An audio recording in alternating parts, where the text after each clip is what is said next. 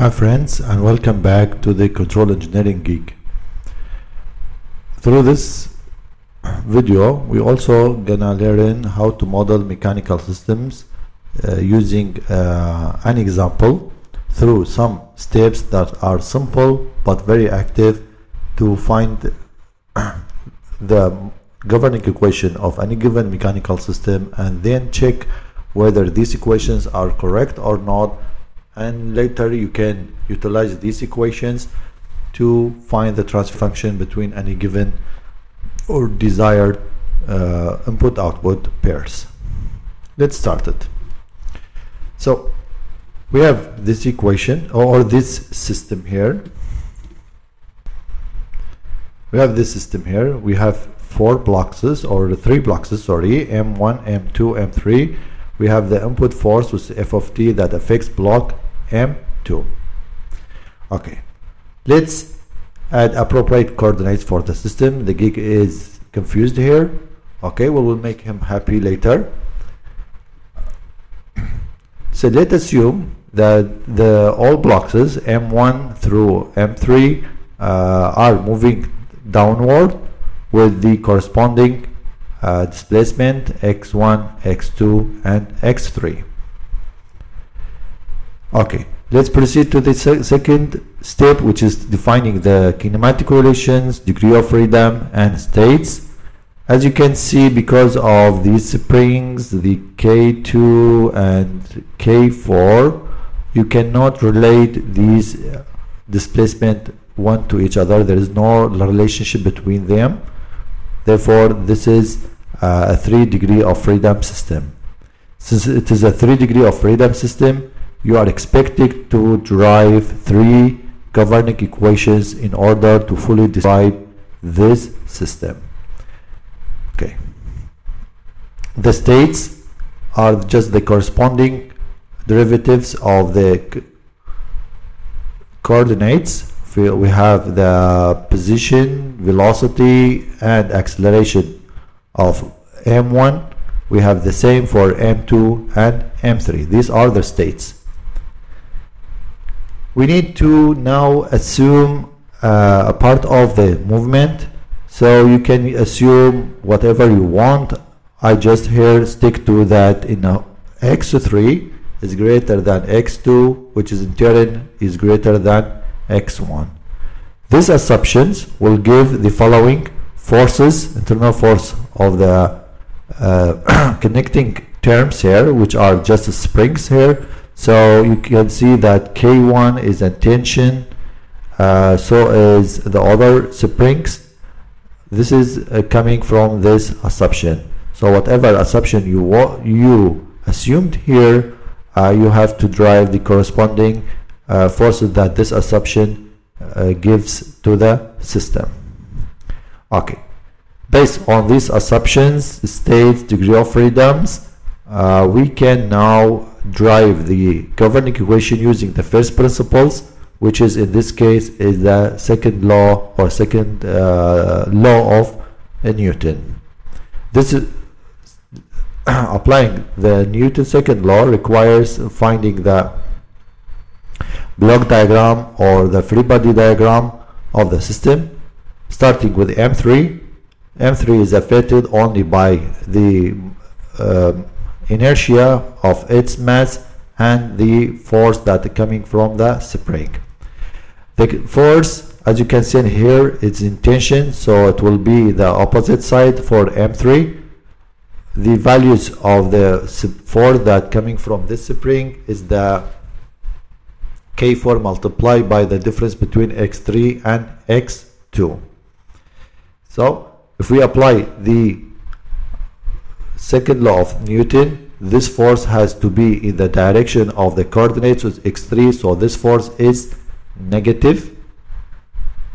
Okay, you can arrange this force in this format here. As you can see, the degree of freedom x3 has all terms on the left hand side positive, so answering this question is yes. So all terms of the degree of freedom are positive, so this equation is one of the three equations that we need to describe the motion of this system. Okay, let's proceed to the M2. This is the block diagram or the free body diagram of M2. Just observe the direction of the equation, the forces here. See, this force is upward, is a tension for the spring, but as a reaction you have to draw it on the free body diagram of the M2, so it's pointing downward. F of t is all given originally is pointing downward, but the K2 and K3 are all also in a tension state, so their forces are forcing upward as a reaction on M2. Applying second law of Newton, don't forget these forces have to follow the direction of the assumed coordinate, which is downward. So we have these two forces are positive, whereas these two forces are in a negative sign. Rearrange this system. As you can see on the right side of the system, all the corresponding terms of the degree of freedom x2 are positive. So the answer of the question, yes. So this system or this equation is correct. So we can represent it our second governing equation. Let's proceed to the final block, which is M1. We have the force coming from downspring and upspring. Applying the Newton's second law, the forces that are following x1 or that directing downward are positive. So we have K2 x2 minus x1 positive, whereas the K1 x1 is negative. Rearrange the system. X1 double dot x1 all have positive signs, so this equation is also true. So far we have three output of the systems, three possible outputs, which are the position of the M1, M2, M3, and we have one input, which is the force F of t. So we can find three transfer functions between F, the input, and each of the outputs. The driving equations, these are the driving equation which we draw from the first principle, second law of Newton. We can take the Laplace transform of these equations assuming zero initial conditions. So these are the corresponding transfer all the governing equation in the S domain or in the Laplace domain. So if we, for example, want to find the transfer function between the output x1 and the input f of s, we can perform the following steps. From 6 we can write x2 in term of x1.